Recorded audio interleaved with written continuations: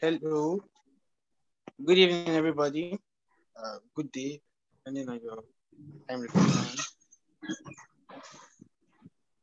And welcome to the last quarter of our research training for 2022.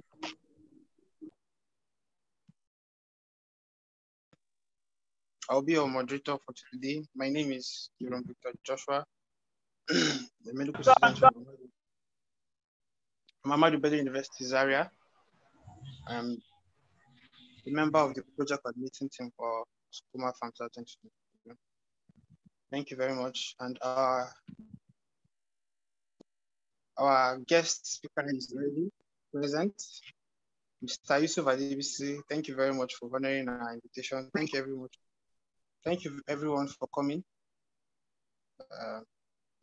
You're welcome. So we have 20 people present right now. So can we give them like 2 minutes to reach 30? Or thereabout, then we'll start.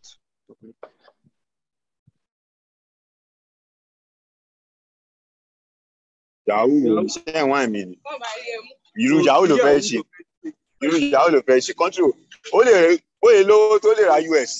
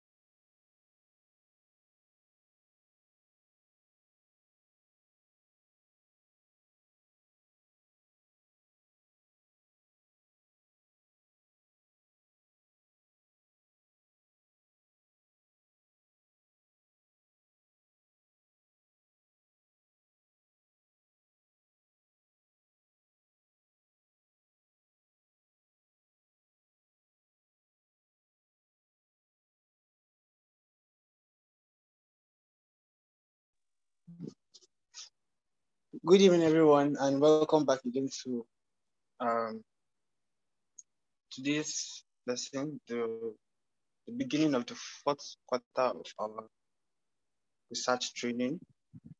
I am going to be the moderator today, and my name is Yerum Victor Joshua, a third-year medical student from Ahmadu Bello University, and I'm a member of the project coordinating team for AMSA SCOMA 2022. So today's session is going to be about abstract writing and oral presentation as conferences. So I welcome you all, and I'm grateful for you being here.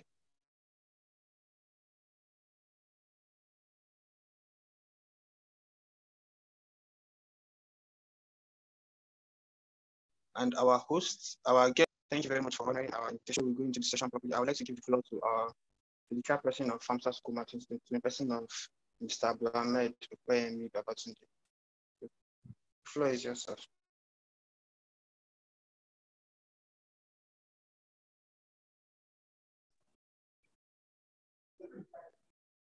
Hello, can you hear me?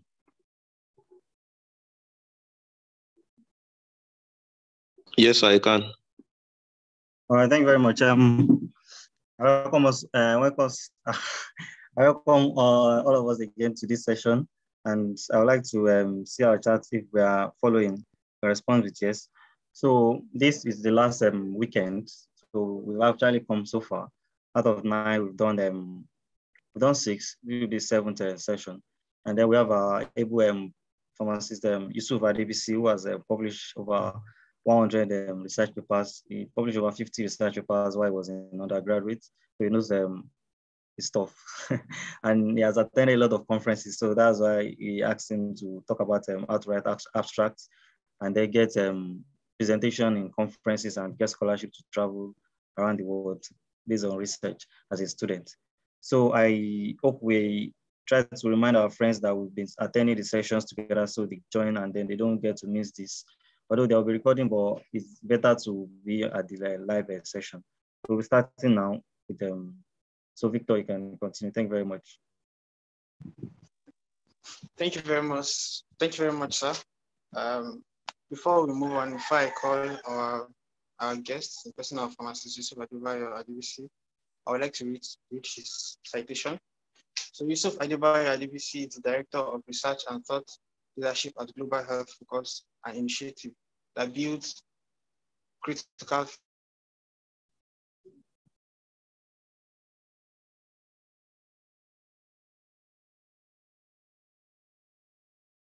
thinkers and leaders in the global health. These are now public health issues and a youth editorial board member at the Wiley's Journal of Public Health Challenges. Yusuf has published over 110 papers in many international peer-reviewed journals and 7 book chapters on various global public health issues. Yusuf is also a recipient of many international grants, including but not limited to RSTMH grants and the Kevin Mullo Fellowship. He worked in advancing science and research in Africa. His work in advancing science and research in Africa has been recognized with the Princess Diana Award. He is committed to engaging in impactful large-scale population health research that will inspire changes, foster health equity, and improve the quality and quantity of life of people in Africa and beyond. So ladies and gentlemen, from all that has been read, you can see he's someone that knows his stuff and is very experienced. So I would advise you to please pay attention, just invite your friends as our chairperson has already said, and please ask questions and give him your attention. Thank you very much. Pharmacist Yusuf, the floor is yours now.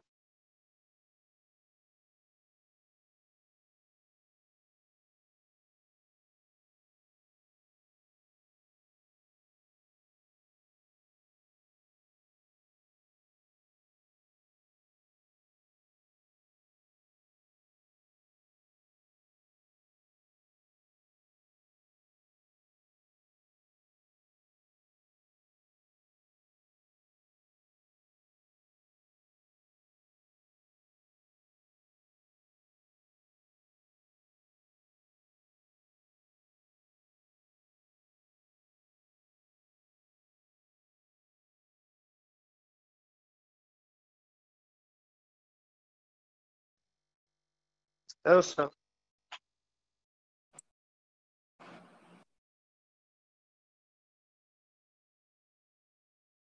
Hello, can you hear me? Yes, I can, sir. Oh, okay. Sorry, as network glitches. Good evening, good afternoon, everyone. I'm super excited to be here to be sharing my idea regarding abstract writing and presentation in conferences, especially oral presentations. So, okay. Please, can you hear me? Is it clear? Yes, sir, it's clear. Yes, sir. Oh, okay. So my name is Yusuf Adebayo Adebisi. I'm a recent pharmacy graduate. I'm also the director for research and thought leadership at Global Health Focus. So I'll be talking briefly about what abstract is, presentation in conferences, and what are the things that you need to know when it comes to writing abstract. Next slide, please.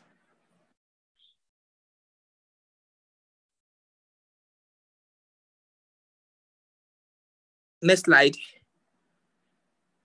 So to start with, I know you've learned a lot of things about you doing research, the importance of research, how to design research studies. And another that you need to know is that you need to actually have that opportunity for you to always present your research in conferences. And what are the things that you need to really know when it comes to abstract writing?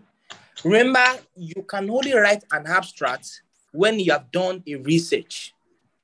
If you've not done a research or you've not done a study, of course, you won't be able to write an abstract. Abstract is the last thing that we do whenever we are writing a paper. You need to have done something that you are trying to summarize. So what's an abstract? Abstract is a stand-alone write-up that gives a summary of your research. Look at what the keyword there. The keyword there is stand-alone. Your abstract must be able to stand alone in such a way that if anybody reads your abstract, they can have an insight on what you have done and some of your findings. So when you are writing an abstract, it's very important to put that at the back of your mind. It's a stand-alone, short summary of your research work. It's just an overview of the whole research that you have done. So you must be able to give us a concise overview of what you have done. And it must be it must have the ability to stand alone. It doesn't have to rest on another thing. You don't have to start refining to another thing. Basically, you must be able to give your summary within 200 to 300 words. So why do we write abstract? What's the relevance of doing abstract? Abstract is really very important to transmit new information. Like, for instance, if you have done a beautiful research and you've not had time or there's no opportunity for you to actually submit that research to a conference for presentation, submit it to a journal, you can decide to submit it to maybe a conference just to present what you have done. And over time, we have seen many people winning scholarship, getting a travel grant to be able to present their research. It's as important as that. And one important thing about abstract writing is that it provides the opportunity for you to be able to get feedback about the work that you have done, and you can improve on it. Then that will also help you when you're developing the manuscript. So it's also very important for career development. Of course, you have the opportunity to be able to travel to conferences, to be able to meet experts in your field, and also to be able to learn. And of course, the more you present in your field, the more people tend to know you and what you do. So it is very important as young people to try as much as possible to make sure that if you see conferences around us, you can just start to do maybe a short survey or maybe a questionnaire-based study or just an interview or a review. Then get it submitted to those conferences. Who knows? You can get the opportunity to win a travel grant.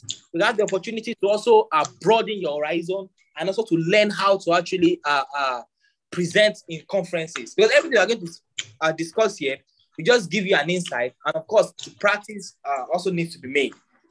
So I don't have those information here, but I'll just go over them. Generally, we have two types of abstracts based on the way they look, based on their appearance. We have a structured abstract and unstructured abstract. That's just the general type of abstract that we have. For the structured abstracts, you are going to see something like different headings, like method, introduction, method, result, conclusion. I know you have been seeing that a lot. When you read a research paper, you will see the abstract, you will see something like the introduction, the method or background, introduction or background, method, conclusion, and result. You see them following the order of what is actually named by the conferences. So it is very important that you actually understand that some conferences we want you to submit a structured abstract. While some other conferences we don't want you to submit a structured abstract, they want you to submit maybe an unstructured abstract. So the difference between the two, sorry, I don't have it on my slide. The difference between the two is that if you see a structured abstract, you're going to see those headings, those sections, those distinct sections, such as what? You see the background, you see the method, you see the result, and you see the conclusion. That's a structured abstract. But for an unstructured abstract, what are you going to see? You're going to see everything written together. But actually, if you divide those the abstract, the unstructured abstract into sections, you'll be able to pick out the results, the conclusion, the method, and introduction. So when you are writing an abstract, one thing that is very important is that you need to follow the guideline that is actually released by the conference or the scientific guideline where you want to submit your abstract to. It's very important to follow the guidelines. Some conferences want to submit a structured abstract, some we want to submit unstructured. But don't take anything for granted by just assuming that they want you to use structured abstract. They want to use unstructured abstract. Can we please mute that person?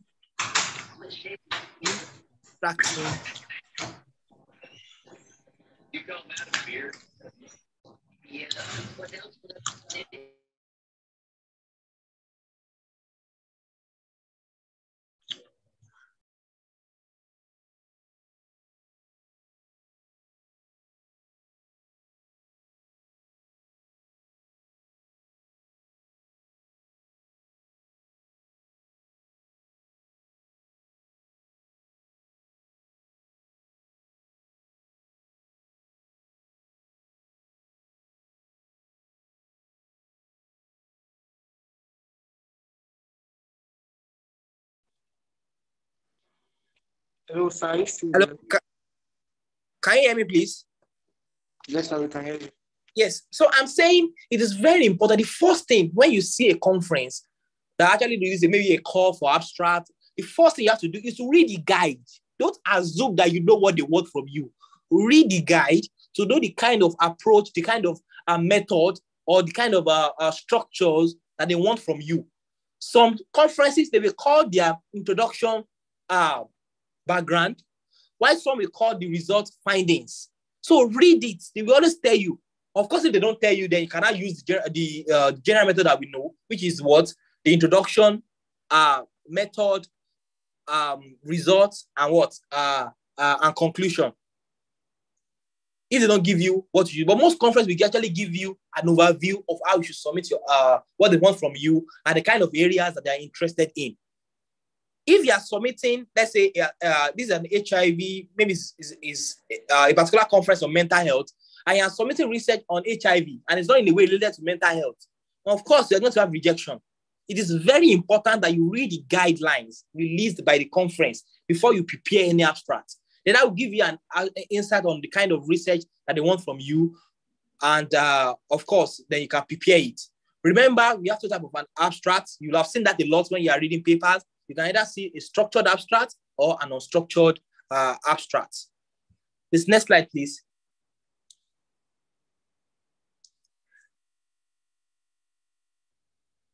So one thing that you have to also know is that when you are writing research abstracts, especially for conferences, make sure that you are not answering you don't have many research questions that you are trying to answer. It's usually very good if you can actually answer maybe one research question per one abstract that you are submitting. Don't say you want to aim to find the knowledge, attitude, risk factors, just model of many things together. It is very good. And the best research topic that you can ever have is any research topic that is concise, straightforward, and clear. It is very important that you make your abstract is straight to the point.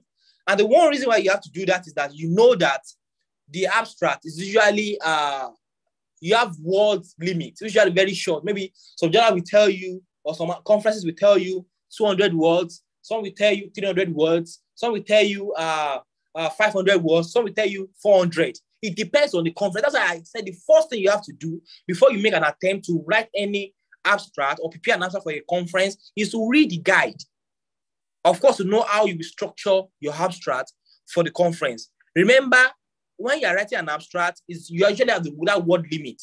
Some conferences will not even allow you to go beyond that word limit. Some will say 300 words. Some will say 400 words. While some will tell you that they just want 150. So it's very important that you actually nail a particular research question. Make sure it is clear, concise, focused, and relevant to that conference. It is very important. So, and also the goal is that it's not just about you just submitting to a conference. One thing that you have to have at the back of your mind is that after you've presented in a conference, also make effort to get your paper published, to get that abstract published. Like write the full paper. Remember, abstract is just a summary of the work that you have done. It's just an overview of that beautiful research that you have in your mind. It's not the full paper yet. It's not the 3,000, 5,000 words. It's just 300, 200, 150, depending on the journal. So, but take that effort to make sure that you actually try to get that abstract that you've done published in a conference. Because in the conference, you're going to get feedback on how you can improve your work. And at the same time, you're able to share your work to the scientific gathering, to the scientific community. So it is very important as young researchers that we make our effort from time to time to identify conferences in our area of interest and we submit the abstract to them. But don't let it end there. Abstract doesn't count when it comes to really in academics, really, though it's good for your feasibility. Always make effort to publish the full paper. Remember, abstract is just a summary, maybe 150, 200 of your research. So after you've presented in the conference, make effort to try as much as possible to publish it in a peer-reviewed journal. Next slide, please. So why do you have some abstracts? Why do you have some abstracts? Why do you have them rejected by conferences? One of the reasons why the abstract can actually be rejected is that if it is dull, the topic is very dull and is adding nothing new to knowledge. So make sure that when you are writing an abstract, you make the title of your research to be attractive, to make sure that it is really interesting. That if you yourself, you actually see something like that, you really want to read, you really want to listen to someone present that in a conference. Because conference is more about you sharing your science. Because you're sharing science doesn't mean that you should make it boring. So it is very important that you make efforts to make sure that you are able to use a very enticing topic, interesting topic, and also make sure that anything you're submitting to a conference is adding something new. It's not just about repeating something that is not really adding value to the conference. Make sure that anything that you want to submit as an abstract to a conference must be interesting, the topic must be interesting, and must be adding a whole lot of information to the body of knowledge. No matter how simple your aim is it adding something to knowledge? Ask yourself that question. Are you able to actually present your abstract in the right way? So, of course, when you're also writing an abstract, you must be able to provide context. What is the context of what you are talking about?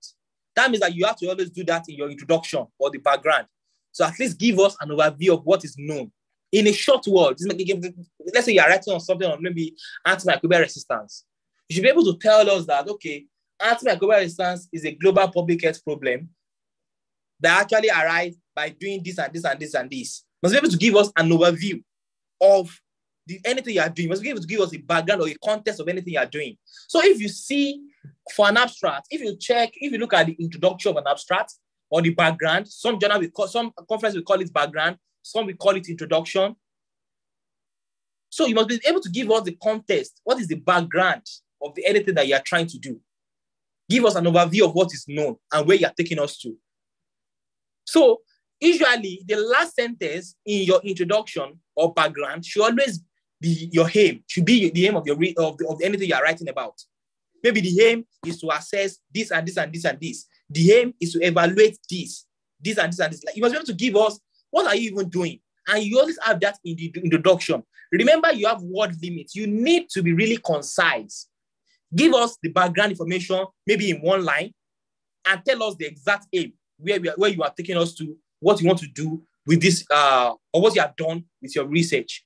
So it is very important that you actually make it clear, the aim of your study. And if you look at an abstract, always make effort to check the introduction. If you check the introduction, you're going to see maybe a brief line explaining exactly what is known, what is the background information.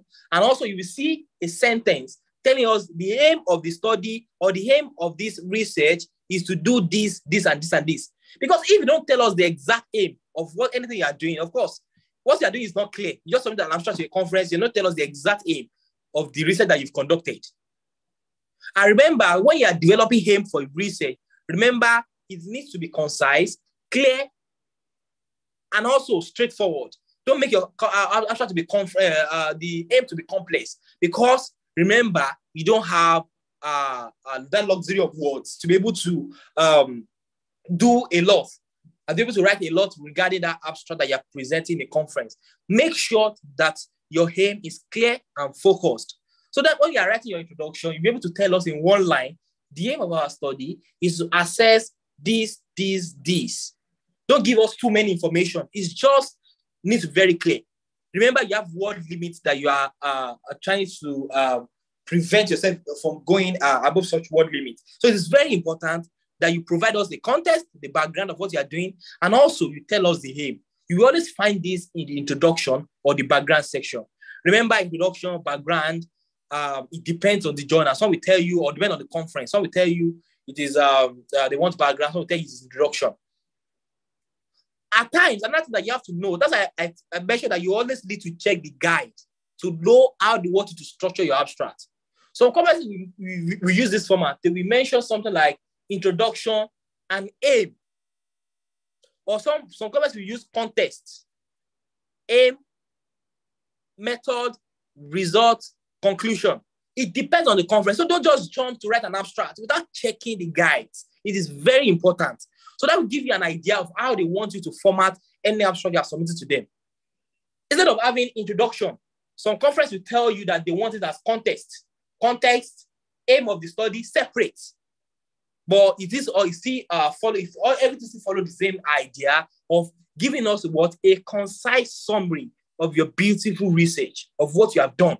Give us a short summary of your research. It's just an overview. And remember, an abstract should be able to stand alone. If you are telling us that the aim of your study is to do this, I must be able to find out your aim answered in the results section. I should be looking at this mentioned that the aim of the study is to do this and this. And in the results section, I'm not finding any information like that. They don't write abstracts like that. Everything must balance. So after your introduction, the next thing you have to do is that it is also very important that you actually use sample size that will actually give you a very good answer. Don't just survey 2 people or 3 people and say a conference will be interested for you to give an oral presentation or to be able to present in their conference. Make sure that you are able to use a sufficient sample size. Don't just use 2 people or 3 people interview them. No, make sure that you actually put your all, you do the normal research. Writing an abstract doesn't mean that you are not following the due process of doing research. Remember, research abstract is what follows a research. You need to have done a research before you can actually write an abstract. Please note this point, because if you've not done any research, what are you writing an abstract on? Which research are you trying to convey to the audience? What are you trying to present in a conference? So if you have a conference in your mind, maybe you see this beautiful conference, I say, this is 8th conference. I would like to attend this 8th conference next year. You can start preparing this year. You can start doing research or start preparing on what you want to do. I want to present that conference. So you'll have collected data, you'll have done your research, and you can submit it to that conference for presentation. And of course, you can get the opportunity to be invited for presentation and also for you to get scholarship to come present your abstract. So it is very important that you actually make efforts to do the right thing, and also make sure that don't just talk about data from morning to night. When you're writing an abstract, in your results section, of course, give us what you find out. Tell us what you find out from your research. But in your conclusion, you'll be able to give us some interesting recommendation. Just tell us some things like the interpretation of that data. Give us. Just tell us some data from morning to night in your abstract. What is the relevance? What is the importance? Why is it important? Why is it urgent? What's the benefit of this research to the community? Why should you allow me to be able to present my conference in this, to be able to present my abstract in your conference? So it is very important. And also make your abstract readable. You can give it to someone to help you proofread and make sure that it is clear, it is concise, and there's no grammatical error. So it is very important. And also make sure that your methodology is strong. Remember the general outline for abstract. If you are not given any outline, it's just 4 things that must be included. The introduction, the method, the result, and the conclusion. The introduction will give you the information regarding what is known, what is the background context, what do we know about this area, and what is the exact aim of this your research. The method will tell us how you do that research. Go online now, just search for research. You see 1 million, 1 million abstract online. Just try to look at how people write abstract. When I started doing research, what I started doing, like I didn't start with publishing in conferences in journals. I started with writing abstract, trying to understand the rudiment of writing abstract. What is the context? What are the information I need to know when you're writing abstract? And I was able to receive a number of awards to come present in conferences, both home and abroad. So when you're writing an abstract, it's not just, like I said, young people, we need to understand that research is something that we need to continue to invest our energy in. It's not just something that you do one time and you believe that you learn it all. You need to continue to learn. You see different styles and you wonder, why are they writing this way? At times we see results. Some journals or some companies will not tell you it's result. They will call it findings. Some will call it findings. So you need to be flexible enough and you need to understand that many ways we do things. So it's very important that you actually understand that you can start with abstract writing just to present in conferences, and through that you're learning the half of research. Remember, before you can submit an abstract to a conference, you must have done the research. Abstract is a short summary of your research, just an overview of what you have done, and it must be able to stand alone. So your method will tell us how you have to be able to do the research. So if you check online and you look at research, you see different methodologies for surveys, for review, you see different approaches that you can actually use in your research. So it's very important that you actually pay attention to reading abstract, because you've done that your research, you understand it. You must be able to tell us what you have done within 150 to 200 words. It is very important. It's an important skill that you need to learn as a young researcher. Next slide, please.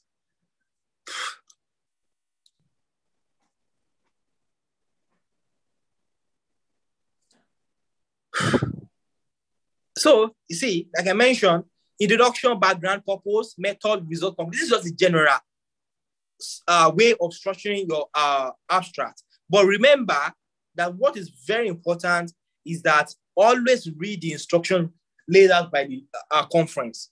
Know what they want from you. Is it a conference on mental health? Is it a conference on cancer? Read about the scope and the kind of research that they want from you. Is it just basic research? Do they want public health research? What do they want? Always read the guide. Don't just submit the abstract to a conference blindly without reading the instruction or the guides. It is very important. Next slide, please.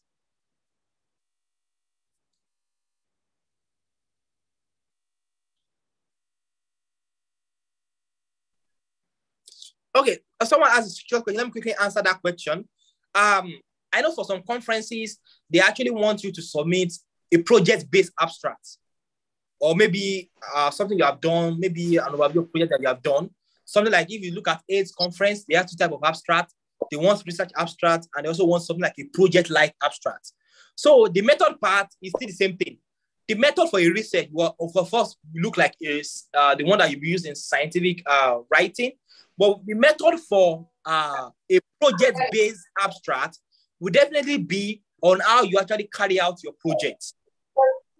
What is the methodology used in carrying out your project? How do you gather people? What are you able to do that project? That one is like if you are doing a project-driven, maybe a community impact project, and you want to write an abstract on that. Some conferences actually accept that kind of abstract on what you have done, maybe a community project. So the method is not like a scientific paper. The method will be exactly what have you done? How do you gather people? What approach do you use? Do you conduct maybe a lecture? Do you do a pre and post interview? Stuff like that. So you must be able to tell us how you've carried out the project, the community impact project that you've done. So it's still in a way a form of methodology that you can actually use. But for research, of course, it's different. You tell us the sample size, you tell us the study settings, study population, you tell us how you get your data and how you analyze it. That's for research. But if it's a community project, community-based project, of course, you tell us how you do that's your methodology. How do you do the project? How was the project done? You just give us an overview in your method.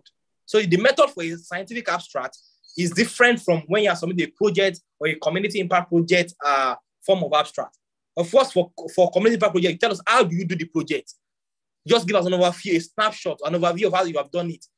Is it that you get market women, you talk to them, you give them information regarding AMR, or you do all sorts of things? You give us what you have done. But if it's a scientific paper, of course, you tell us how you get the data, how you analyze the data, what is the study population, the study design, the study settings. An overview of that, just in very short line, maybe 4 sentences. Remember, abstract is just an overview. But if it's a community or a project, a community project or an impact project abstract, something like that, just give us how you carry out the project. That's what will be in your method. And of course, your results will also be like that. Your results will be able to tell us that, okay, these are the findings, and you're able to conclude from the project that you've carried out.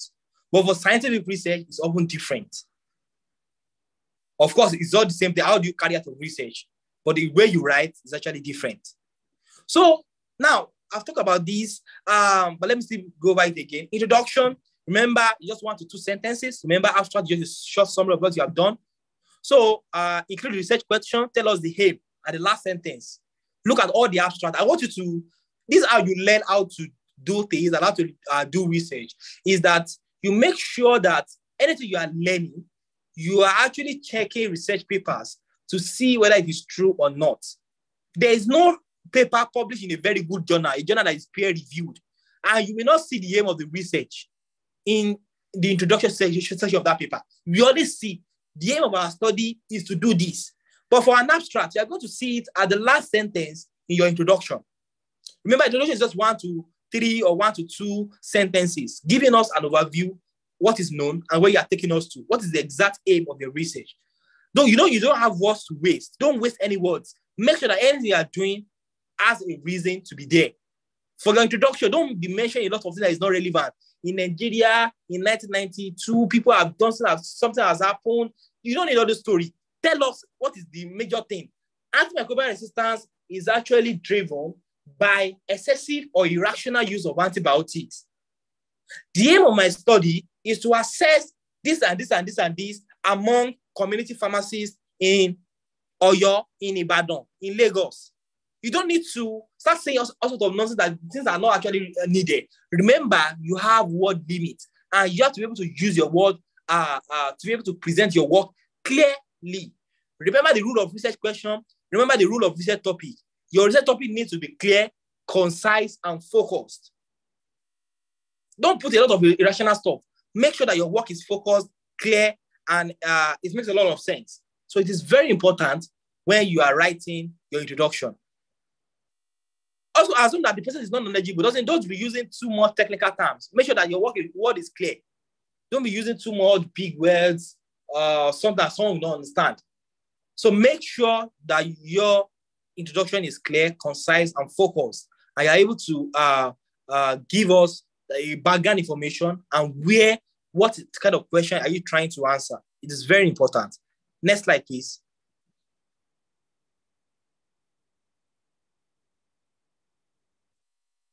So for the methods, remember for methods, if you are doing original research, you must be able to tell us your study population, you must be able to tell us how you analyze your data, you must be able to tell us you must be able to tell us the study population, whether male, female, their age. You must be able to give us inclusion and inclusion criteria if you are doing a review. You must be able to give us a short overview of your method. Of course, your method cannot be detailed here, but your method should still be able to give us a clear and concise information on what you are doing.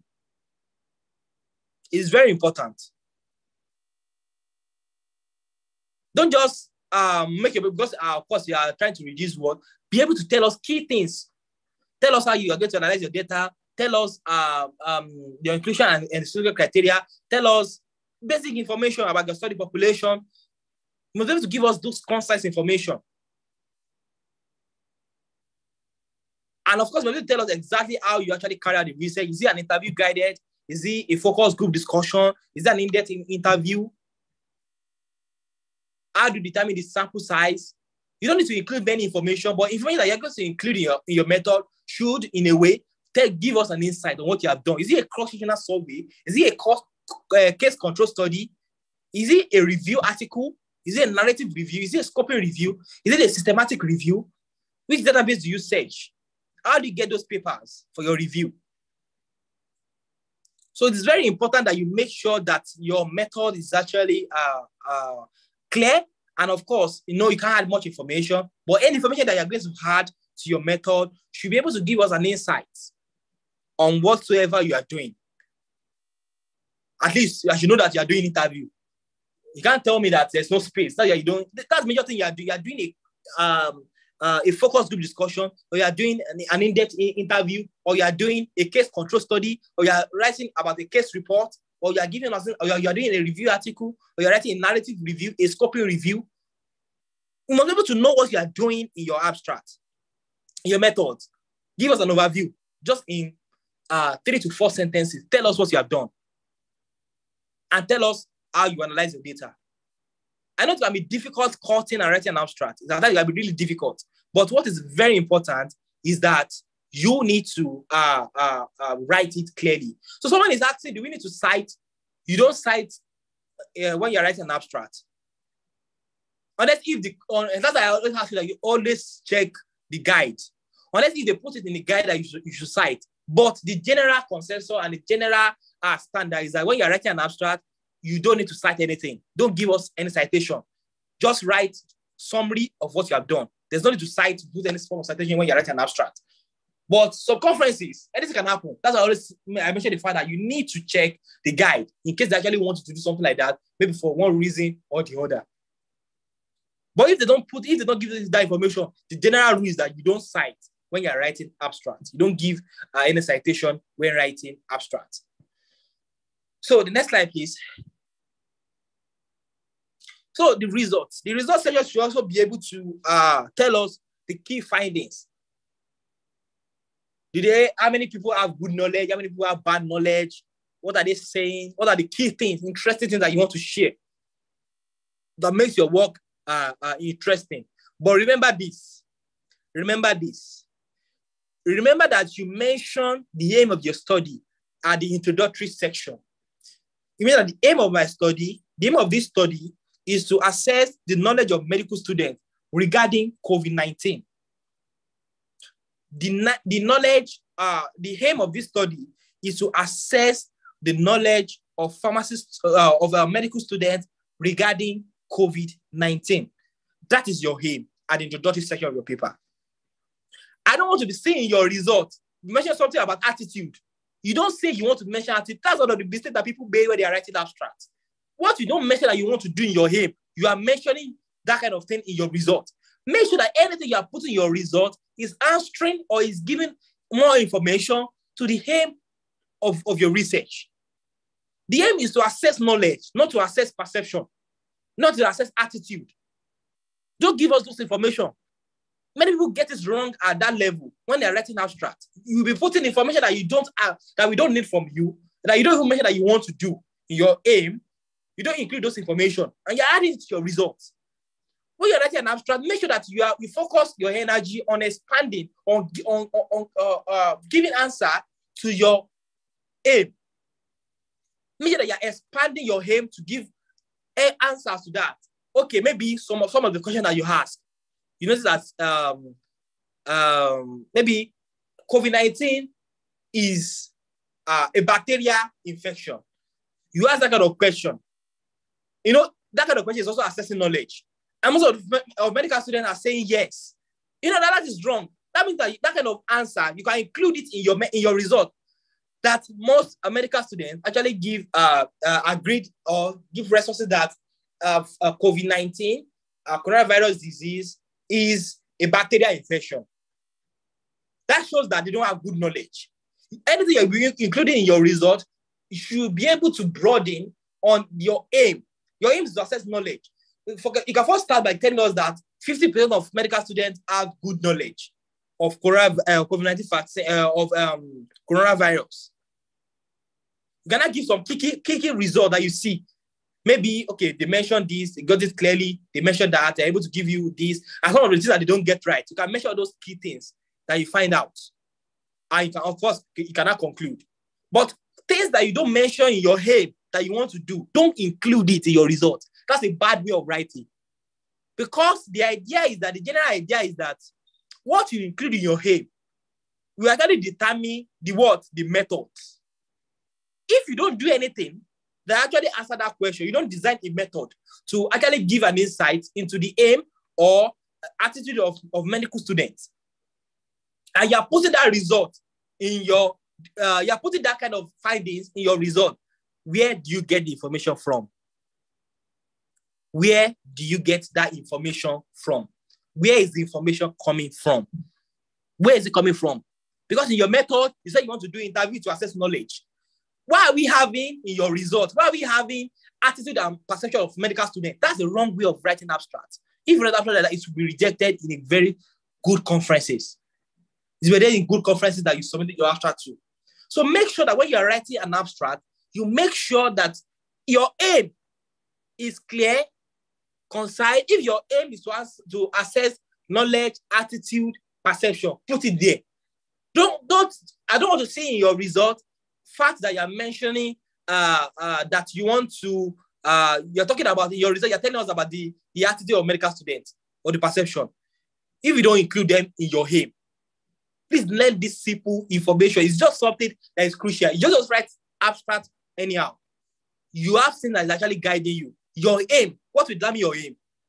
What will determine your method is the aim of your study. You can't just do a research by just waking up, I want to do a research, I want to do this kind of study, then just do it and you start writing. Everything has to be in order. Once you have a research question that you want to answer, the next is to develop a method. But if you don't develop a method to assess aim and attitude or any other kind of thing that you want to assess, and you're including it in your results, then how do you get those information? Where do you get them from? So please note this information. And it's very important. And also when you're writing results, please give us key information on your key findings. Tell us interesting findings. Don't hide the interesting findings. Give us the interesting findings from your research. Is it American students don't have good knowledge regarding COVID-19? Tell us there, right there. 50% have a very maybe low knowledge score. Tell us all those information. Tell us interesting results that you find out. Tell us interesting association that you've done. So it's very important.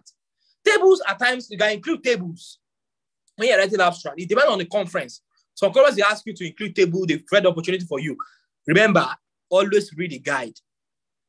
Always read the guide. If you don't read the guide, of course, you won't understand exactly what they actually want from you. Some conferences want you to submit a table. So it's very important. Please note that. Next slide, please. So conclusion, what do your findings mean? What is the meaning of your findings? What can you deduce from your finding? Okay, maybe based on our study, the knowledge level among medical students regarding COVID-19 is low, or there's a suboptimal knowledge, or there's a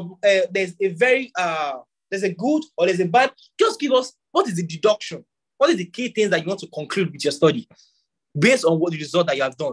Remember, what you don't find out, don't conclude on it.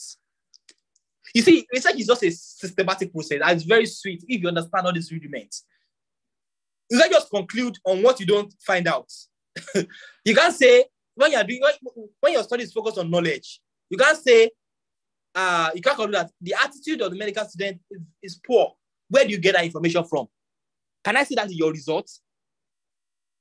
So it's very important that you know that research is a systematic process, and researchers need to actually understand that the things we do is not, we're not just writing blindly, we follow things.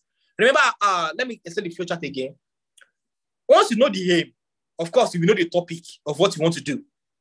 And your aim will determine the what? The method. Because your aim will actually determine how best you can answer that research question and what you can do to analyze to get good information.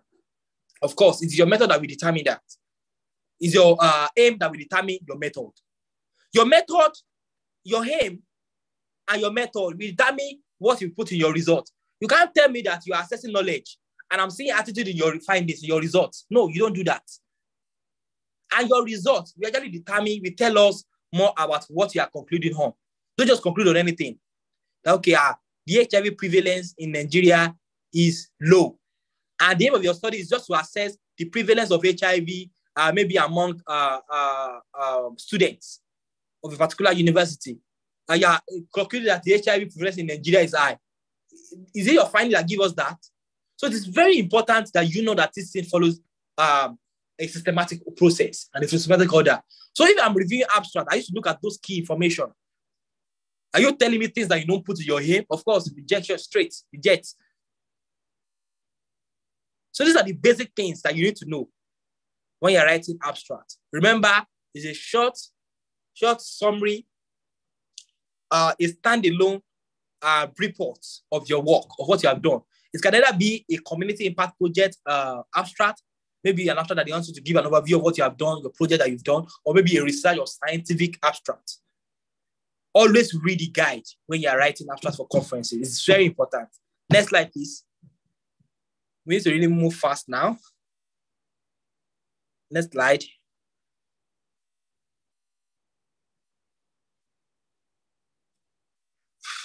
So now, you've written that abstract and it's not accepted for oral presentation. Congratulations. So what is next? What are the things that you have to know? Please don't ever go beyond that time that you are given. Make sure that you're professional. To make sure that anything you are doing, you're able to communicate your research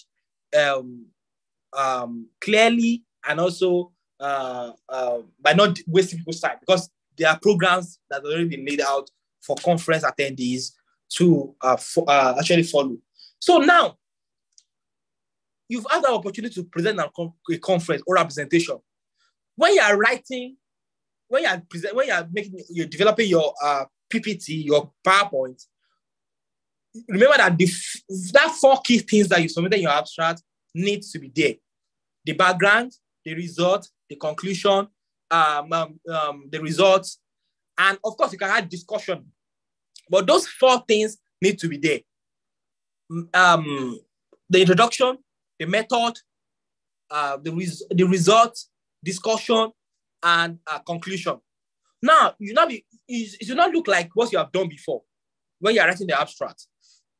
You have the opportunity to extend some information, to give us more information.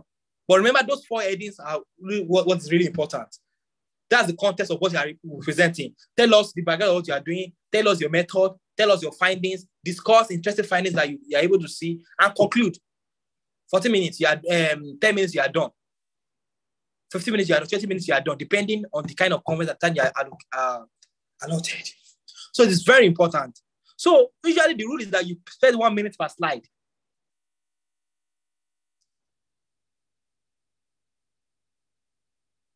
Oh, the presenter is gone.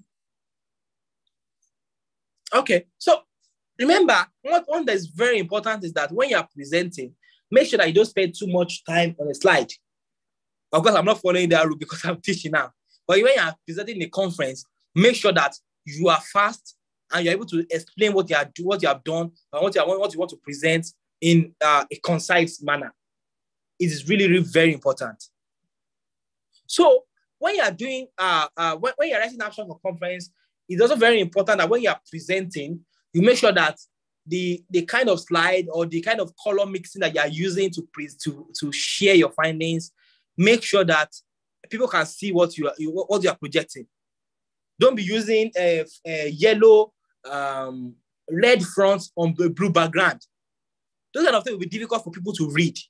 So make sure that when you're actually making your slide, you make sure that as long as possible that you provide the opportunity for people to see what you are presenting, and as much as possible you are clear enough, you're able to provide the information. And remember, don't forget those headings that's usually required of you. Remember, you need the words, the introduction, the method, the result, the discussion, conclusion. You just need to add more information.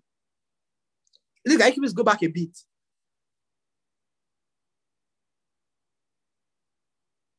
So now you can use something like this. You can use something like this. You can see. You can use maybe a yellow kind of a book background. You can use something like this. And that's next slide. You can use something like this. Something that anyone can see. I know everyone can see this clearly. Next slide. You can use something like this. And you can see the minimum points, PowerPoint, the general. Avoid too much irrelevant things that not actually that will not give you information. That will not give you the accurate information of what is needed. So next slide. This is bad. Don't do this. No one will be able to see what you are doing if you are using a big conference. As you are looking at it, you can see that it's difficult for you to see what is on the slide. So make sure that you use coloring or you mix colors in such a way that people will see what you are presenting and they will appreciate your conference, your presentation.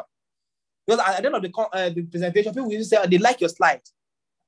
They like how you were able to communicate and how you able to share your slide and how you're able to present yourself.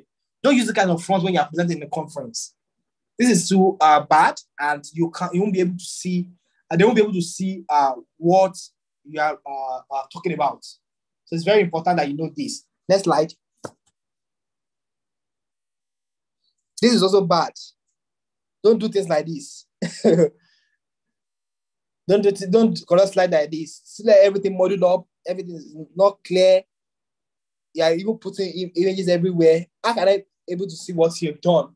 So when you are presenting the conference, make sure that anything you are writing, anything you've done is clear and it's anyone can see it, no matter where they are sitting in the hall. Next slide. So when you are presenting, of course, I always follow, another thing that I didn't mention is that for presentation, they always give guidelines. If you are doing poster presentation or you are doing oral presentation, there's usually guidelines on how they want you to structure your slide, on how they want to actually structure your poster. So it's also very important they always read that guideline, because where you hang your poster or where you project your work, they must have considered all those things before they develop or they come up with guidelines. So make sure that you follow all this. And make sure no more than 7 lines per slide. That's the general rule. No more than 7 words per line. So make sure that you also follow the rules. These are not the general rules of presenting, but make sure that you do things such a way that even if you are presenting, you make sure that you've done your best and you try your best to make sure that anything you are presenting is clear and you've used the right approach laid out by the organizer. Always, once they give you the opportunity to present in the conference, they will send you the information on how they want you to structure your slide and how they want you to actually present whatsoever anything you are doing. If it's a poster or if it is an oral presentation. Next slide. So another thing is that use title or heading area or draw a line under title. And that's I need to do this. But if possible, if you think that it is looking nice, of course you can leave it. But make sure the best thing is that just make sure that anything you are doing, you are actually considering your audience. People that will read your work, people that will look at your slide when you are presenting. It is very important. Use bullets if possible. When you want to lay out, when you want to tell us information or you want to tell us point about something, use bullet points. You can use numbering methods. So it's very important that you also know that. Next slide.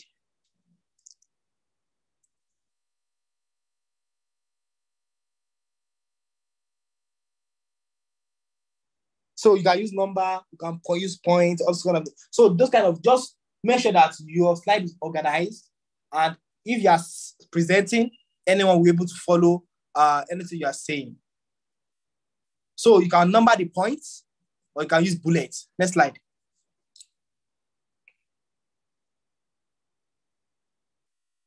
Of course, when you are presenting, look for a way to keep your audience awake.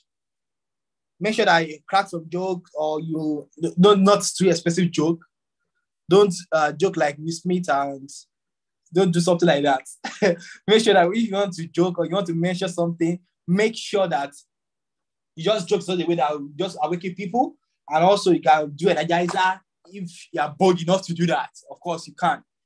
So make sure that you are also keep your audience awake. You can do something innovative to make sure that they are following what you are saying. So another thing is that one of the things that you have to actually do is that when you are presenting a conference, one thing is that in your audience, editors will be there. If it's a very standard conference, you will see top researchers, and this can also provide the opportunity for you to be able to network after your presentation and get your work published. So remember, abstract is not the end. Make efforts to publish your findings in peer-review journals. Next slide. So use colors. That is, you play with color. Use colors that will make your slide look attractive. Like I said, make your slide attractive, and also don't make it too boring. And don't use background. Don't use red background on red lettering on blue background. Make sure that anything you are doing is clear, and of course, you're able to put that as key information. Maybe you want to mention something, you can use color or stuff like that. You can underline, and just like what you're seeing on the slide. Next slide.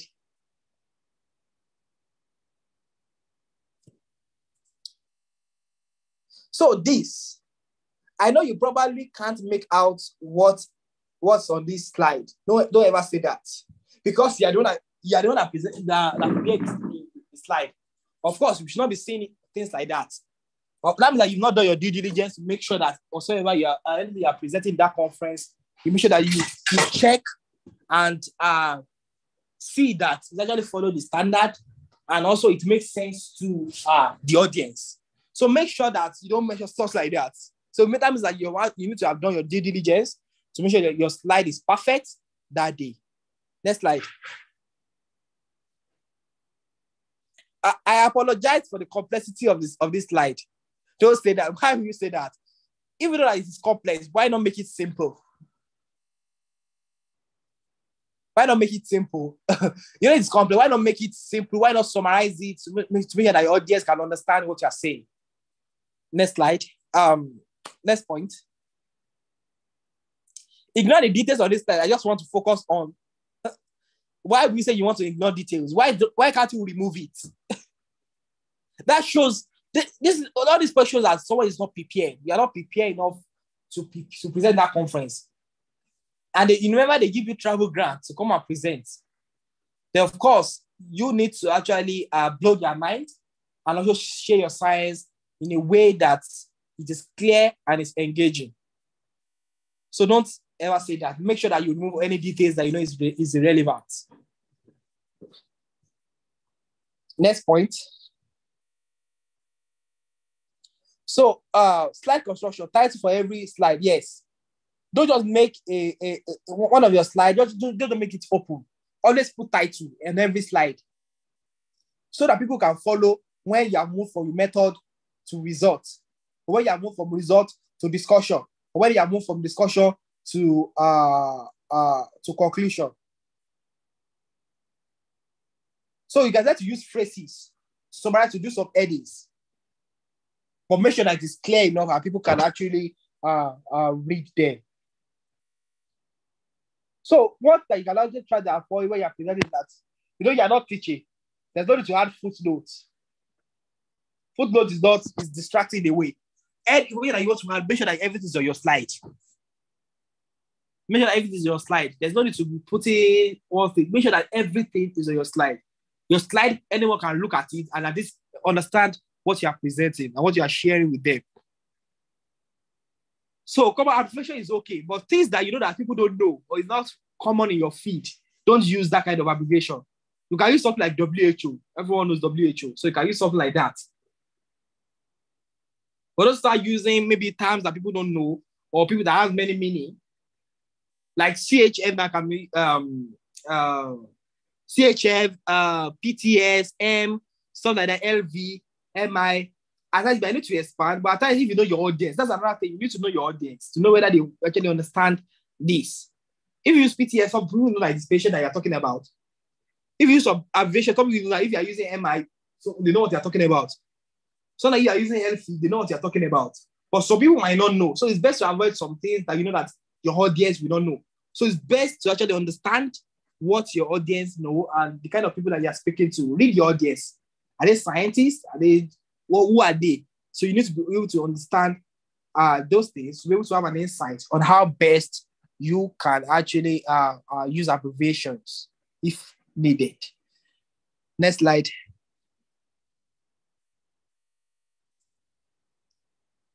Tables. You might need to include tables if there's a need for that, but make sure that your table has a title and in a way you make it concise as much as possible. Don't make it look like if you are using a table and the table is too big, then no one can read what you are doing or no one understand what exactly you are trying to do. So it's really very important that when you are actually making tables, make sure that they are concise as much as possible and they are clear and anyone can look at them and at least have an insight on what you are talking about. Next slide. So look at this table. You can see the odd ratio, you can see the confidence interval for different parameters. So anyone looking at this can easily understand what you're talking about. This is not difficult. You can see that the odd ratio is 1.26 for factor V Levy for MI. You can see prothrombin mutation and MI. You can see 0.89. And you can see the odd ratio is 0.89. You can see this confidence interval to be 0.59 to 1.35. So this is clear. Anybody can see this. It's not complex. They said that nobody can, they won't understand what you're actually talking about. So don't make sure that I don't model everything up. You are just modeling OR with CL. No, make sure that everything is distinct and clear. Next slide. You can use bar graph if you need to use it to be able to do some, to compare results across group. So you can decide to use bar graphs. So all these things, it depends on the need. You might not actually need them in your own presentation, but look at the best way to actually use data visualization for you to be able to communicate your science to your audience. At times, just using table, just using chart might actually do the talking rather than using words from morning to night. So look at what is best for you, the kind of visualization tool, the kind of visualization tool that you want to use. And that would actually determine how what you really want to do and the kind of approach and the kind of how you will structure it. Remember, being concise, clear is the watchword. Next slide. So you can see this. This is clear. And you can see the keys below. So you can see the color and what they are actually representing. You can see that this is the odd ratio, and you can see both the X and Y axis. Next slide.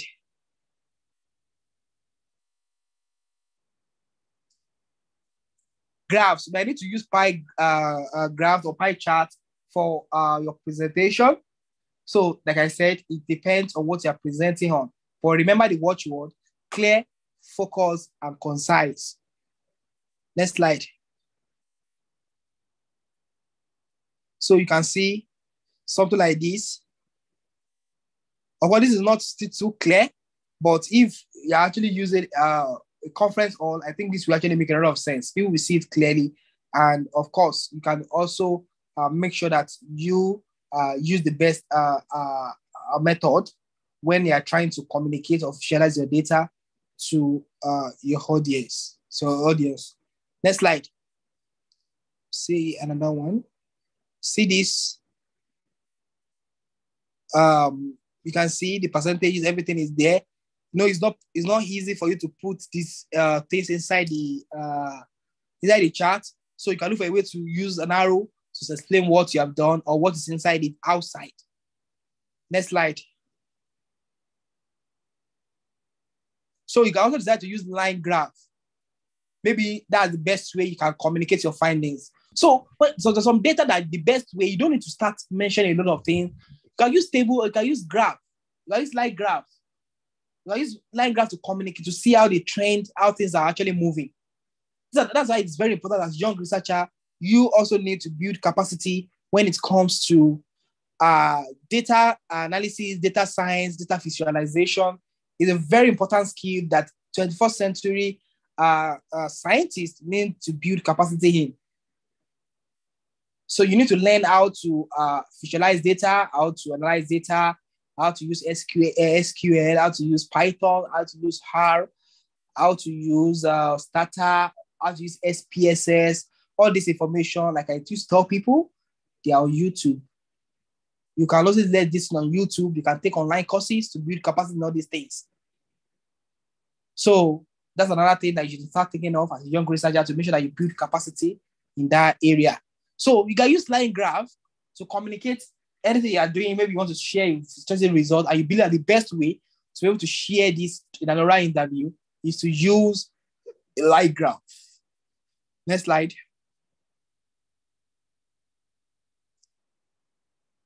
So you can say something like this.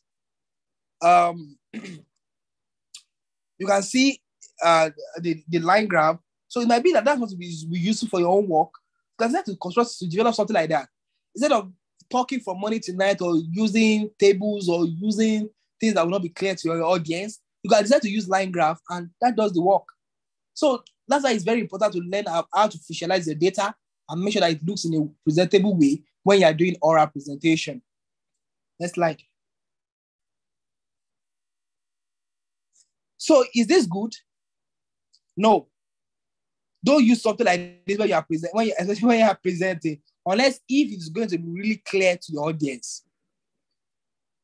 Using this kind of thing is not advised.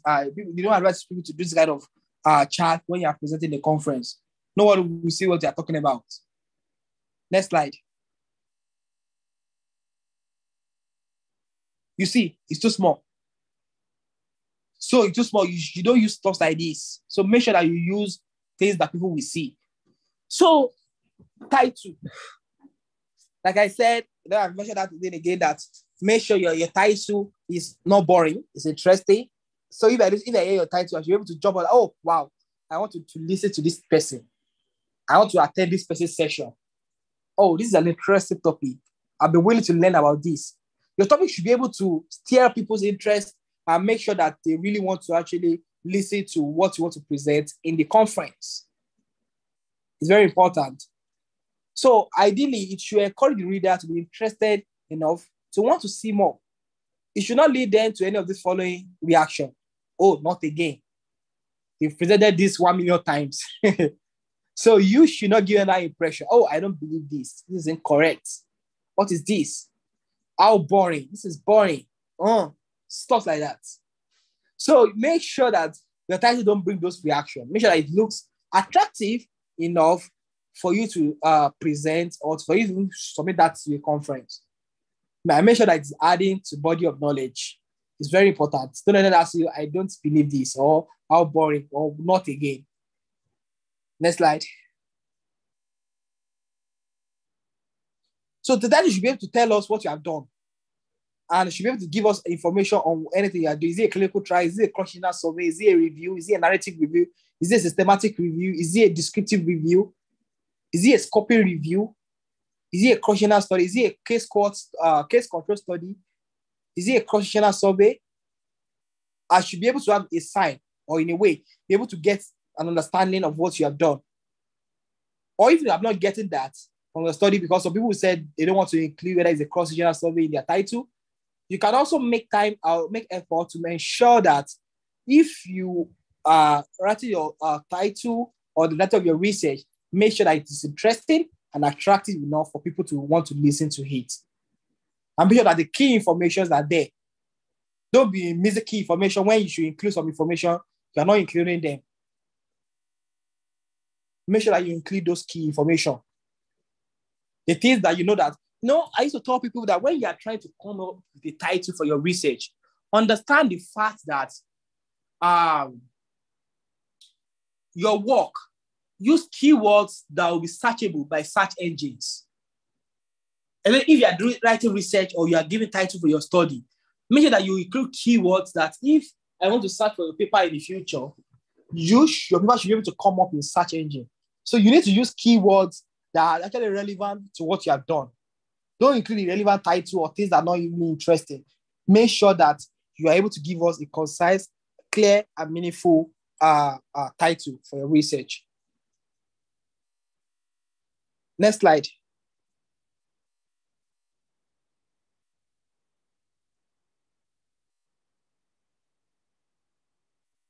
So title, at times, some researchers, it depends on the level, but as your researcher they often discourage us to not state our title in this kind of way. Antibiotic X improves survival in neutropenia sepsis. Wow, that's fantastic. You're already talking like a professor already. You are still presenting in the conference. Your work has not been peer reviewed. So you should try as much as possible to ensure that when you are presenting, you don't sound like you're bragging with your findings or in a way. But some people will interpret it that way. Antibiotic X improves survival in neutropenia sepsis. Well, it sounds cool, but in a way, it looks like you're bragging. If you're not a professor or you're not an authority yet, it's better to tone it down or say it in another way. Because you're making an assertion already. You're making it look like a fact. And remember, it is possible that your work might not have been peer reviewed. No one has reviewed your work. It's just abstract presentation. So make sure that you tone down your title. That will not look like at least you are bragging with your findings. Next slide. So when you are stating your results, make highlight what is new about your study, especially if the population or intervention has been studied before. Can interest the reader? I mean, you're still talking about your title in a way, and the reviewer should be able to interest anyone that is reading or anyone that you are presenting to. Key point is to be objective. Don't overstate.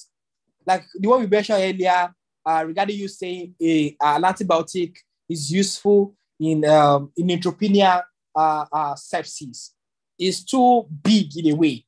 You are making a very strong subjective fact because your work has not been peer reviewed. We can't say it is subjective, even though you have the research data. Tone it down. Unless if you're a top professor or a big professor that really want to show what they have done, or if your work has been published already, that means that that's undergo peer review. And of course, you can actually state your result in that manner, or you can state your title in that way. Next slide.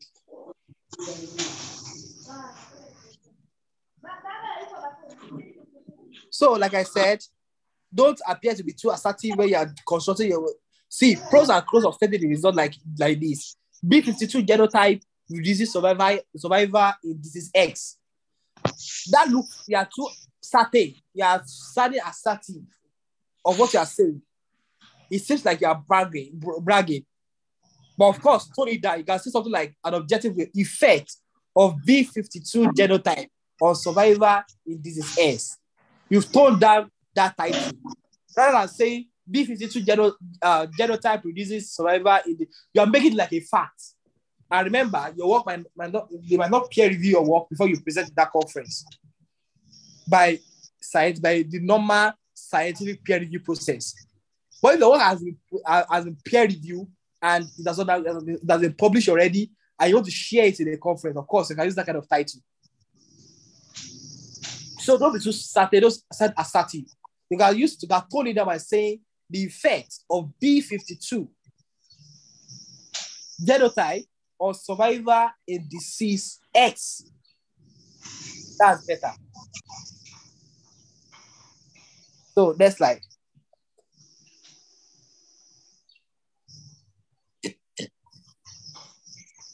Next slide. I've mentioned most of these things before.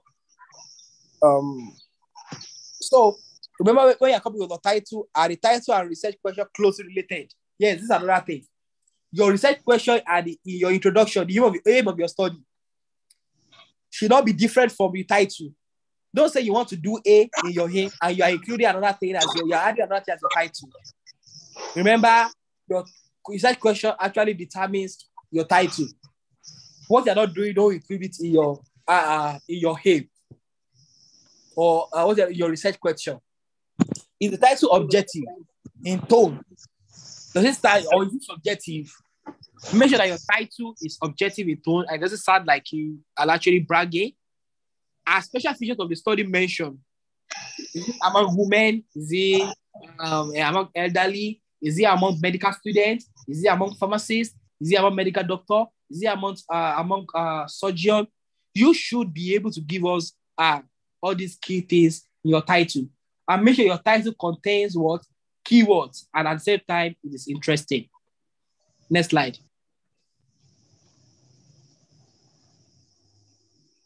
What not to do from the world of journalism. I know many of us are actually guilty of this. Next slide. I know many people do this a lot. Just go and look for one newspaper and cut it. Cut it and paste it on your slides. It's actually not a best practice. It's not the right way of doing things. Unless if you cut out that part or you will refer people to read it. That's even much more better. Like include something like, what is the relevance of this in your presentation? So we all are actually guilty of this, but actually it's not one of the best practice of actually cutting something from newspaper. You don't cite who's mentioned that statement. It's not scientific enough. It's just something published in newspaper and it's not giving me information about anything I've read. Unless if you are a formal gathering, but formally, in a formal conference, you should avoid things like this. Instead, you can refer people to read it, or you can actually copy out the statement that is relevant to your presentation or the title and share it. Next slide, you see more stuff like this. See these two. Next slide. Next slide. What's the importance of this? Next slide. Why not quote this out? Instead of saying things like that. Next slide. Next slide. This is often not allowed. Next slide. So if you can avoid things like this, best avoid it. Why are you copying? Why are you screenshotting this newspaper? Why are you doing that? So it's best to actually remove stuff like this from your files. If you want to do anything like that, you can refer people to read it, or you can quote statements from the newspaper. Just cite the information. Next slide. Next.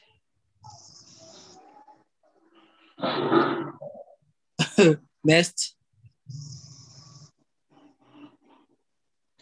So I've actually talked a lot of things, mentioned a lot of things about abstract writing, but normal, you just have some etiquette, increase some etiquette while giving your presentation. So of course, have your slide up, and thanks to the moderator. Now, like maybe thank you, Dr. Jones, Dr. This, ladies and gentlemen, or you can say Dr. Jones, Dr. Miller, ladies and gentlemen, stuff like that. After your introduction and you're coming on stage, next is to appreciate the audience, or if they give you grants, you can appreciate them for giving you the support to be able to present.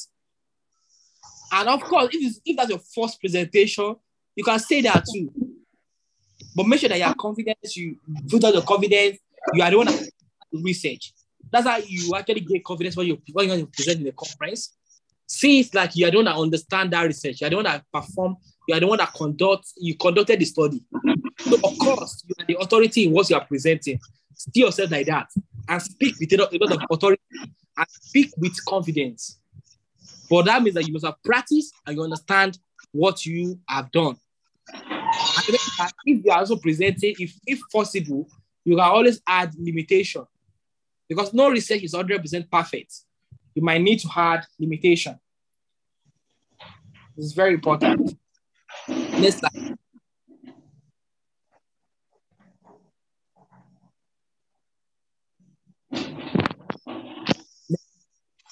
Be sure to use the same words in your talk as are on the slide. Yes, of course, so that people will not be lost. Make sure that if possible, you can read your slides and just say one or two things so that people can understand what you have done. But actually, it's not best practice to. It shows that you don't have good understanding of what you are doing. But if you notice that you lose your confidence, you just read your slide and go and sit down. But of course, the best is to make sure that you prepare adequately and you present to someone before that day. So make sure that you say the same thing as what's on your slide, and you're adding more information.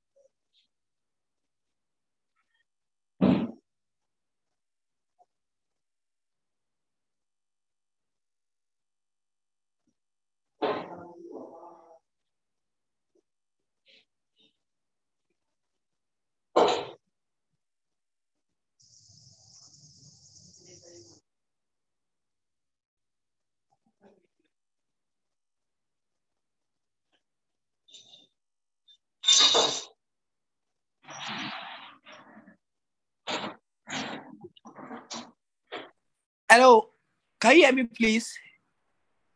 Yes, I can hear you now. Yeah, sorry, please. A call entered. That's why. So, be sure you use the same words in your talk as on your slide. At times, you need to add more information, but don't make the audience confused about what they are talking about. So, it's very important that you also note that. Next slide, please.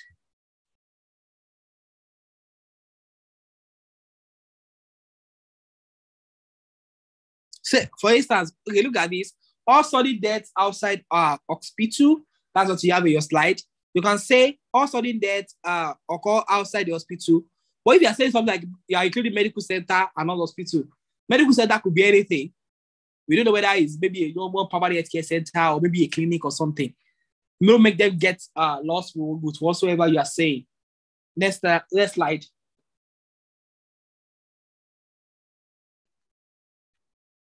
So at times, we need to pause slightly as you're moving from one slide to another. So you have the control. You are the lead. You are the one leading the discussion. You are the authority. You are the one that understands what you have done. You are the one that is spent up to 2,000 or 3,000 USD to bring you over from Africa to come and present. So you are the authority regarding anything you are presenting. So of course, make sure that you are in control. Indicate in your written test where you will transition. Of course, you can do that. Of course, or you can actually pause and move on to the next thing that you want to talk about. Next slide. So slide transition is also very good. Don't bring a discussion before results. Don't bring a conclusion before result. Make sure that you are transiting in the right way. So if you have more data in your presentation than you showed in the abstract, make a brief mention. Yes. Hey, at times in cases like that. That's why I always recommend that if you can use charts to summarize your results, that's the best thing. It makes your work more presentable and clear at the same time. So learn how to visualize data and how to use data visualization to communicate your data and your findings to the audience. Next slide. Next slide, talk about this a lot. Just continue to go in. So,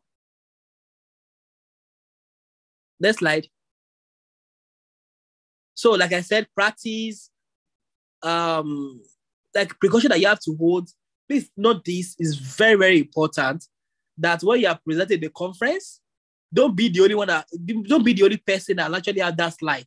You can email the slide to yourself, you can send it to a friend, or you can send it to the organizers. So just in case anything happened that day, or you might need to use someone's laptop, so and there's issue, or so just make sure that you're not the only one that has that slide with you. It might be on your email, or it can also be on the flash drive. So that to avoid any story that touch, maybe in case of any technical issues. So be sure someone else has a slide. At the end of the talk, be sure your slides are loaded. Check in the room of the talk to be sure everything is ready. You can also, one thing that you can also do is that make sure that you actually get to the venue early. Make sure that you are there before anyone. Make sure before the program actually starts, you're already there. You see how the seats are actually arranged. And of course, that will actually give you confidence and also make it possible for you to be able to share your science. And at the same time, you will be able to read the room before you start your presentation. And be sure that you also number your slide. I don't think whether I added anything like that, but number your slide. That makes it possible. Don't look at my own slide. When you're presenting the conference, number your slide, because they can actually ask you questions based on your slide. You can say, okay, go back to slide this and this. I have this question for you. Next slide. Next slide.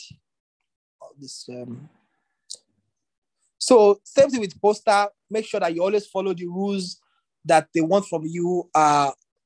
When you receive the acceptance by the conference, make sure that you follow the size. If they tell you it's 3 to 4 feet, follow it. If they tell you they want introduction, method, result, conclusion, follow that. Use chart. Make sure that everything is clear, everything is organized. You can go online and download templates that suit the conference style. So it's very important that you make effort to follow the format laid out by the conference on the organizers. Next slide. So that's general. Don't always read from the test. Show that you have an understanding of what is there. You can just look at your slides to have an insight of what you want to talk about. Then continue talking. Or if you know that you are losing the words, read. Or till you get your confidence back. Something like that. Just make sure that how you are able to do the transitioning when you are doing your presentation. Develop an outline. You can have an outline with you, maybe a short book or a short paper on how you want to do the flow based on what you have on your slide. Tell what you'll be covering. Highlight your objective. It's very important. What are you going to talk about? Tell us before you start presentation. Look at the audience. Don't look down like throughout the whole presentation. Look at the audience. Look at them in your eyes. Look at someone that is nodding his head, that is feeling you in a way, that is actually following whatever you are talking about. So make sure that you look at that person in the hall. You will see one person like that will be giving you that ginger to continue to talk, to continue to present whatsoever you are trying to share with the audience. So make sure that you are actually locate that person. That person will be your audience, and make sure that you actually locate that person among the audience. Last slide, next slide, please. So plan how to cover your content, break up session, stop and synthesize, never go over time, encourage questions. Humor can be good, in good taste. Don't go and make an expensive joke with the head of the director, or go and make expensive jokes with something. Just be careful. You can make a joke, or you can do something that will actually make them laugh. Of course, remember that you are in a formal gathering, and make sure that you present your work with confidence. Show that you understand the science of whatsoever thing you are sharing with the audience. It is really, really important that you own the audience. You are in charge. You are in control for that 10 to 15 minutes of your presentation. Make sure that you are calm. Look at someone in the audience that is feeling you. That maybe nobody's noticed our head in agreement. So whatever you are saying, use that person as a motivation. Look at that person. Look at the audience. Make sure that you actually are in control, and make sure that you prepare. Your first presentation might not be so nice, But of course, if you don't do it, if you don't put yourself out, of course, you won't get better. So it's not always the way you actually expect it to be. But what is very important is that you continue to learn, continue to build capacity, and you continue to submit your abstract to conferences. And of course, you can win grant and scholarship. It's just as simple as what I've explained. Look for a very good title, interesting topic that will interest the audience. Write your abstract in a clear way. Follow the guidelines laid out by the conference. And also make sure that you follow the sign.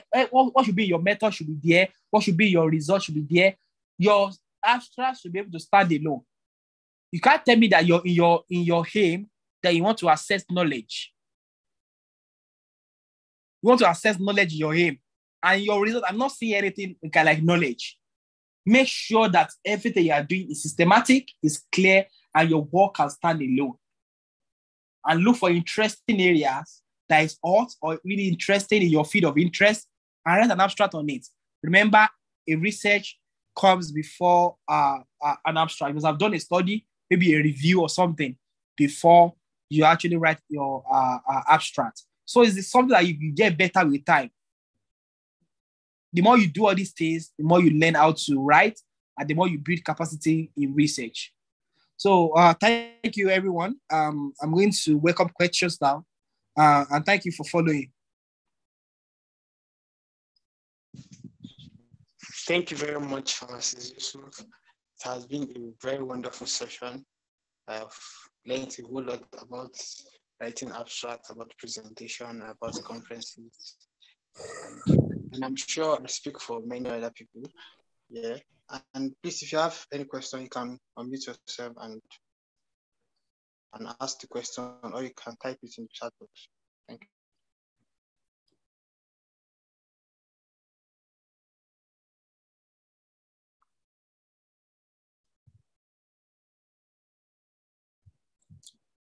I think I can see some questions already. So you mentioned some areas we should build capacity on in data science. I want to know those areas. Of course, as a researcher, the first thing that you have to identify is your area of interest, because this is just general about research. Because you can't see me writing abstract for a conference on let's say environmental science, or see me writing abstract on things that are not in my area of interest. I have areas that I'm interested in, and those are the kind of conferences I submit my abstract to. So if I say you should build capacity, of course, you need to build capacity in areas that you're interested in. It might be that you're interested in public health research, you're interested in global health research, you're interested in biomedical research, you're interested in clinical trials, you're interested in doing meta-analysis, you're interested in systematic reviews. So all these areas, you have many areas that you can build capacity as a young researcher. But one that is very important is that identify that area. Are you interested in tuberculosis? Are you interested in infectious disease? Are you interested in pandemic preparedness? Are you interested in HIV research? Are you interested in mental health research? Are you interested in cancer research? And of course, building capacity as a researcher also cut across you learning how to analyze data. So that's why data science, learning how to visualize data visualization, building capacity in these areas is really very important as a young researcher. Because what you're working with and what you are generating as a researcher is purely data. You are generating data and you are analyzing those data to give us information that will actually make impact. That's what you are doing. It's not computer that is doing that nowadays. It's a computer that it's something that accepts data and give us information that we used to say. What computer is. But scientists are doing that now. We get the data, you analyze it with the knowledge of data science or data analysis or data visualization that you have. That as a young researcher, you need to learn how to use R. It's not late. How to use Python, how to use SQL, how to use Strata, how to use SPSS for your data analysis. So you can invest in all these things to learn how to manage data management. All these are crucial skills that you need to have as a young researcher. And all these resources are available online. Go on Google, type data science. You see a lot of information coming up. So you need to actually identify area of interest, grow in how to analyze your data, because it is always very good as a researcher, if you understand how to analyze data yourself, you don't need to rely on someone. So it's something that you can learn. You can learn data analysis. And that will be useful for you throughout your career as a researcher. So there are many areas you can build capacity in. Of course, you'll be the one that will identify what interests you and what you really want to learn. Which area is the lab research that you're interested in? Are you interested in clinical trials? Are you interested in clinical research? So you will be able to point out the areas where you want to build capacity in. So how do you get to submit abstract? I mean, as a student, how to get to one? Of course, there are calls. Like I used to tell people that you can't tell me that you're interested in HIV research and you don't know what AIDS conference, International AIDS Conference is. You don't know International AIDS Society. Please let's maximize the use of internet. There are many conferences only from time to time where you have the opportunity to submit your abstract and present. Of course, if your area of interest is antimicrobial resistance, you should know conferences that are related to that.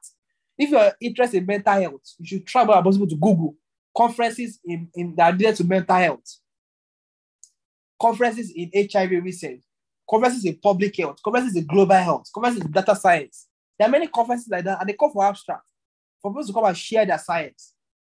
So if you're interested in an area, of course, you'll be able to see. Just type on Google, list of international AIDS conferences. You will see many conferences coming up around the world. And you can see those ones that are legit, those ones that are actually fake. You can be able to see previous speakers. You can Google them more to learn about what that conference is all about. So you have area of interest. You can always make effort to actually learn more about conferences in those areas of interest that you have.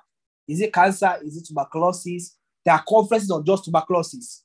Google it. There's something called International Conference on Tuberculosis or by Tuberculosis Union of and WHO. So there are many. Are you interested in nicotine? There's Global Forum on Nicotine. Are you interested in tobacco? There are many conferences on that. So if you just Google, you see conferences and you know the time each year. So conferences are twice, are biannually, while some conferences occurs maybe just maybe every 2 years or something like that. Also, conference depending on that conference. Otherwise, the conference are annually. So you note that all this information and you make use of them, and you know that it's not a must. Like if you hear about a conference today, that you have to apply. It's not a must. You can actually wait till when you know that this conference, I'm tired. This conference for next year. There's no need to rush. You can take your time to strategize and prepare towards submitting your abstract to that conference. Remember, you need to have done a research to submit an abstract to a conference. Abstract is a standalone summary of your research work.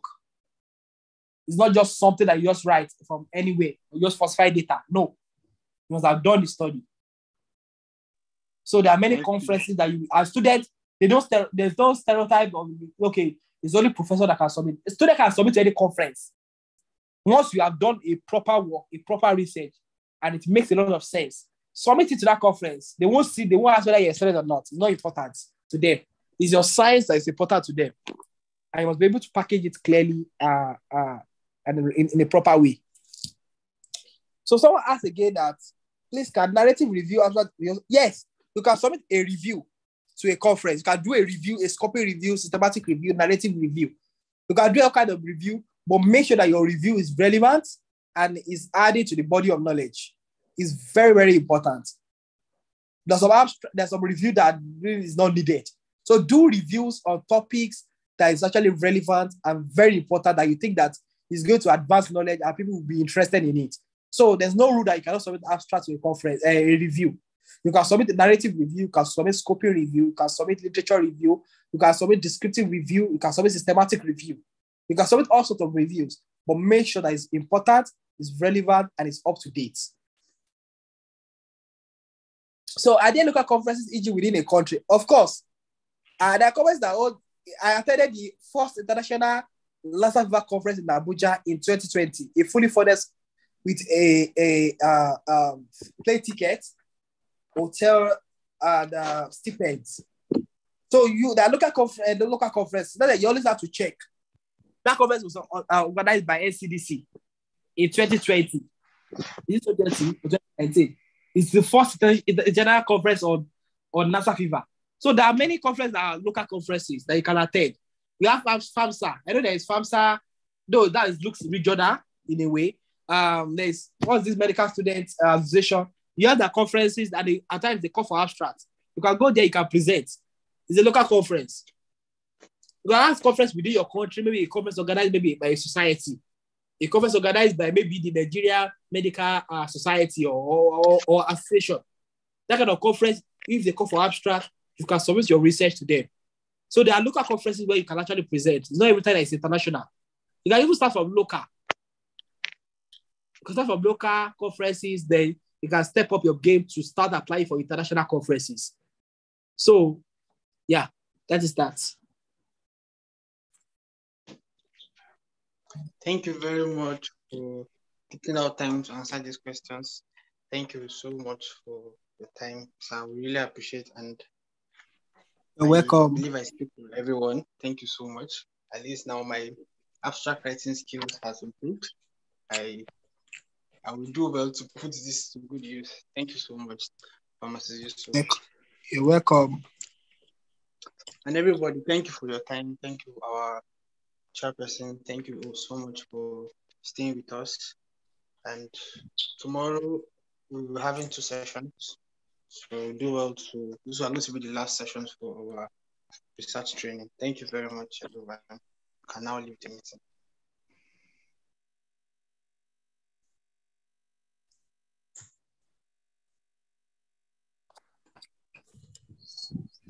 Thank you very much, everyone, for joining. Please don't forget our session tomorrow. We'll be having our final sessions tomorrow. We'll be having 2 sessions together. We'll be looking at ethics and then how to begin as a medical student. Thank you very much, everyone, for coming. Thank you very much, everyone, for joining us. We'll be expecting you all tomorrow, bright and early. And we'll expect the large turnout for tomorrow, seeing as it's going to be our final session. Let me call quickly on the chairperson so that he will say a few words while we close the session as everyone is leaving. Thank you very much. Can you hear me? Yes, sir. Oh, all right. So I want to thank Pharmacist Yusuf for the awesome session. He's always been supporting us, and he's one of the main people that facilitated our collaboration with JHL. So we could have trainers from JHL to train us in this research.